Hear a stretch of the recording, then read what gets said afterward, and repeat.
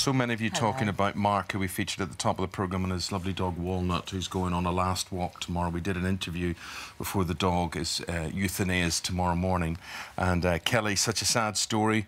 Hope a lot of people join him to show their support. Sam, what a hard decision for Mark to make, but the right one for Walnut. Yeah, and there he is, Mark, with his beloved Walnut. Look at him.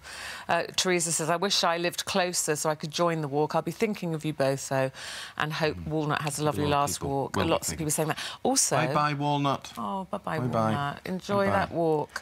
But we want to say now good morning to Yes. Babs Davidson. Hello, Babs. Babs in Aberdeen watching today, and it's a very special day for Babs today because... She is 90 years young. There she is. Congratulations, Look at that. Babs. Hello, Babs. She's been on dialysis for 11 years. She watches This Morning every morning, and we would like to wish her a happy birthday, hopefully, which will make your day, Babs. Thank you very much Happy indeed. birthday, And that Babs. was from Have a Anne. good one. Anne got in touch with us for that one.